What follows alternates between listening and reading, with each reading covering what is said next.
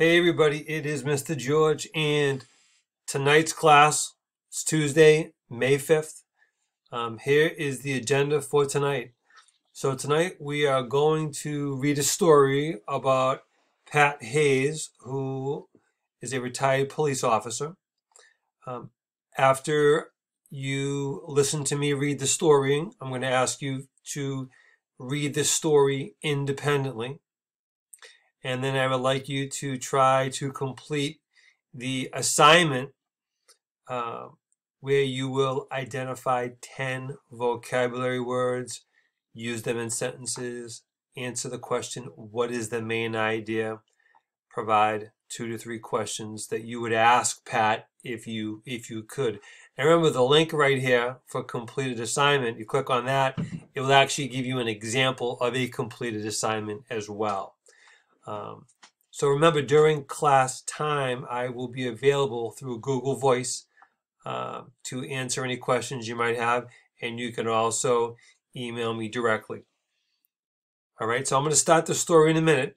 After we finish the story, after you complete the assignment, the best way for you to complete it is to create a Google Doc and then share that with me. That way I can make changes to it and send you some feedback, send you some comments and suggestions back. If you can't do that, then you can just write it and take pictures like some of you have been doing each week. The last couple weeks, we've been looking at the online resources that are available to you. I'm leaving them down at the bottom of the agenda with the YouTube videos that I created for each one of these free resources, the vocabulary.com, the virtual field trip, the museums from around the world, and then we have the math skills website, the AAAmath.com, which also has the links on that site to the geography. So whether it's in the United States or whether it's in certain countries around the world or certain regions around the world. So we've already looked at North America, Central America, South America, we've looked at Africa, we've looked at Europe. So again, these are free resources for you to help your, not just your geography skills, but also your reading skills. And then the last section that's free is that photos section. So you can click on this link right here, and it will give you about 30 pictures of some significant place in the world, and you can look at the pictures and you can read the captions or the words underneath those pictures. So I would encourage you to spend maybe 20-25 minutes after you send me the assignment tonight to just kind of review these different resources that are available to you. And again, you can always contact me if you do have any questions.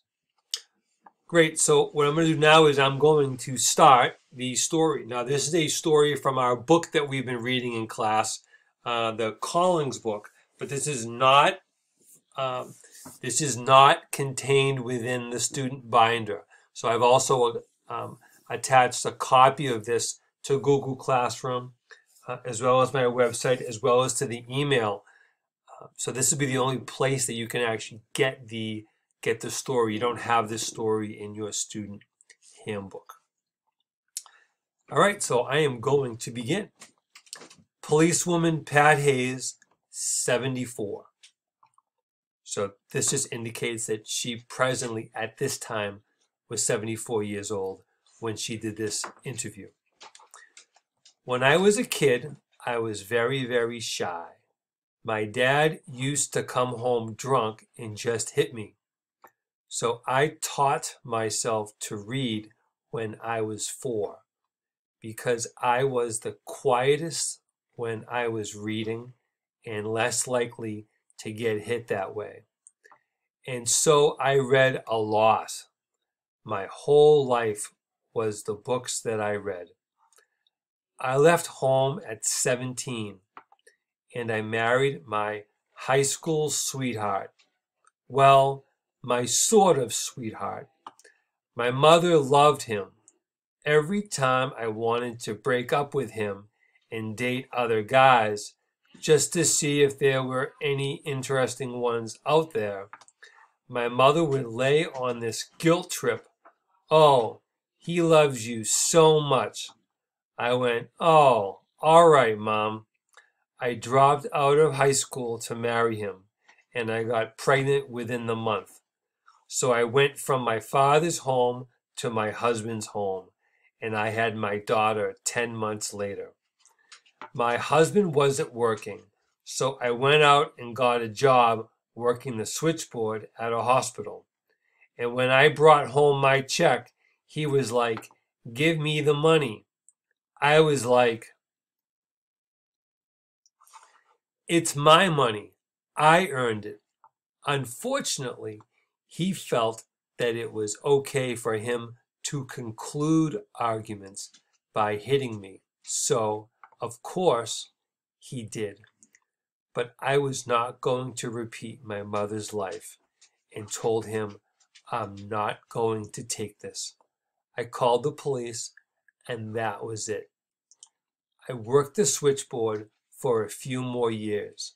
Then one day, when I was about 24, my friend told me she was going to take the Chicago policewoman's exam.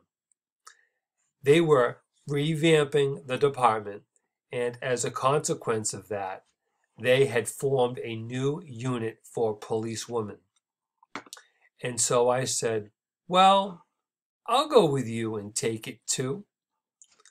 Over 1,000 women took that test, and from that, 219 names were posted, and we got the call to show up. I just barely passed the physical requirements of height and weight. You had to be 5'3", and you had to be over 110 pounds. But I was only about 5'1". I had a crick in my neck the whole day from looking up to make conversation with people.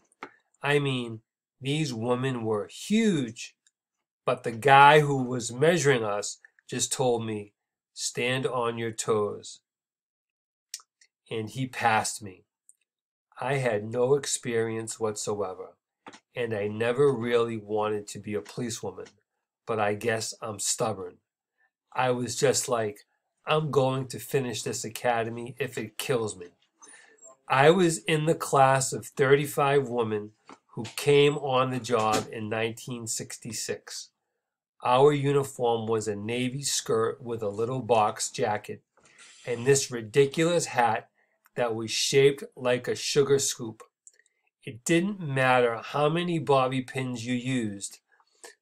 The damn hat would lift up in the wind and go trailing down the street. So you get a choice of losing your prisoner or losing your hat. Well, the hats were a one-of-a-kind deal. You couldn't find one to replace the hat that belonged to you.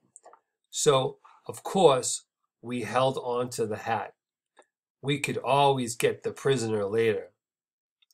As policewomen, our duties were mostly in youth division, family investigations of abuse or neglect, or with a woman victim or offender, homicides and sex crimes. We would do on-the-street arrests of truants and school absentees and curfew violators. If they found a lost child, then they would call the women in because the men really didn't want to deal with the children anyway. I was assigned to what was believed to be the worst area, which was Maxwell Street. We would get runaways every day with allegations of neglect or abuse. And of course, when we found them, we would have to do a certain amount of counseling. That was an interest of mine, especially coming from a dysfunctional family. I wanted to be somebody who was warm and who you could sit and feel comfortable talking to. You know, I was dressed for the role as an authority figure. You're wearing the uniform, you've got that big star on your chest, and you've got the gun on. And there's a certain power that comes along with that costume.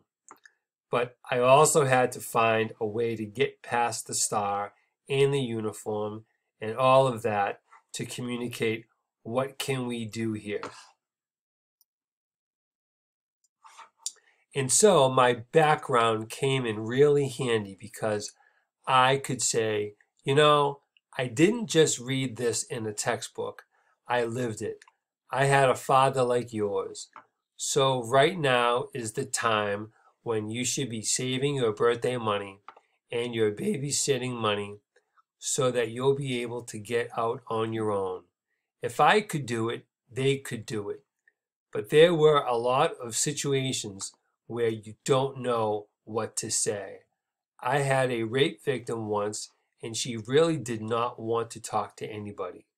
But they knew I was good at talking to victims, so they called me. It was tough going. I felt so bad for her, and I wished there was something I could do. And then I went to run my fingers through my hair, and as I did, the shirt of my uniform ripped, and my whole elbow popped out. And we just both started laughing. Then that turned into tears, and I just held her. And she cried, and she cried, and she cried. A little bit of care and concern, that's about all you had to offer.